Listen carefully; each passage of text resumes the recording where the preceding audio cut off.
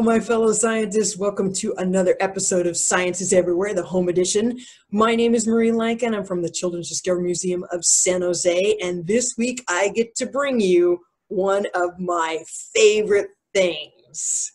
So what is one of my favorite things? There could be so many different things. Today, we're going to be doing an experiment with black light to see what glows, what doesn't, and why. So this could cover a lot of different pieces in your house. So as usual, let's go ahead and go through the materials. We'll go ahead and do the experiment, and then we'll come back and we'll talk about it. So what are you going to need? You are going to need a black light, a dark room in order to use that black light in, a bunch of household objects. As long as it's something safe, it's fair game, and then a piece of paper and a pencil so you can go ahead and record what your observations or what your results were. So this video may be a little bit different because you already may be concerned, well, I don't have a black light at home. And that's okay, we thought ahead and we've got a plan for that. So in our experiment, we're going to be showing you the regular items in regular light and then turning that light off and turning a black light on. So in order to use this video, what you might want to do is go ahead and see what the object looks like in regular light, then pause the video, make your predictions, and then play the video so you see what the results are once we put these objects into black light. All right, now I may have some scientists already going, yeah, I've had experience with plenty of black light. I've been on rides at amusement parks. I've seen different things under black light, no big deal. As long as there's something white in it, it will glow. Well, my response to that is really, let's find out.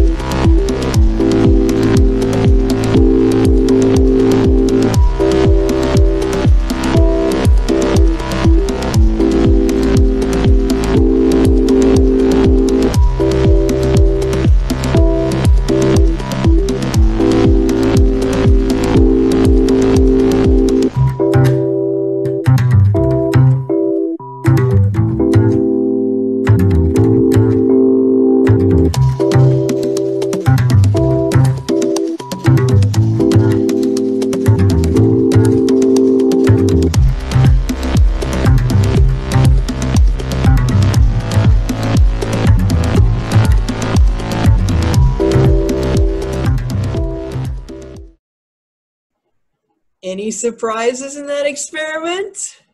And be honest. You may have seen many of those objects and went, oh yeah, I know exactly what's going to happen there. And then we turn on the black light. Surprise! So for example, when you saw the white crayon, you might have thought, oh yeah, that's definitely going to glow. In my experience, that's going to really light up. And then when you saw the blue crayon, you might have thought exactly the opposite. Well, it's kind of dark. It'll probably disappear into the background. And then we turned the black light on, and exactly the opposite happened. The white crayon kind of blended in and disappeared, and the blue crayon was really illuminated. It lit up. So why is that? Because at the beginning of this video, we talked about how the color white or the tone white would be the key to what glows. Well, it's not the color, it's what's in it. So let me give you a little background on black light. Black light is a UV ray that's just outside of the perception of the naked human eye. So for example, when you walk into a room, if it had regular lights, you can pretty much see everything. If you walked into a room that has black lights, it's still pretty dark. And that's because you're only going to see things that react with the black light because of something they have in them. They have something called phosphors in them. And the more that they have, the more they're going to go ahead and glow or react with that black light. The black light travels from the bulb to that object. There's a transfer of energy, that's where you get the glow, and then the light that comes back to you is now something that you can see because it's a different wavelength. Pretty cool, right? So we would love to see what you went and experimented with in your house to see where the phosphors were. There are some very surprising places that you'll find them, so feel free to get creative. Again, just as long as it's safe, it's fair game. Hope you enjoyed this experiment, and please share with us your blacklight videos. We'll go ahead and put our hashtag down below. Still celebrating our 30 years of memories, and I do believe that this counts. So thank you for tuning in today. Hope you enjoyed your time, and I will see you next time at Science is Everywhere. Bye, guys. Thank you for watching our virtual Purple Museums broadcast. If you're enjoying this content, please consider making a donation to support our efforts. Our summer broadcasts are every Wednesday and Friday on Facebook and YouTube. Stay in the loop by joining our email list. Visit www.cdm.org and sign up today.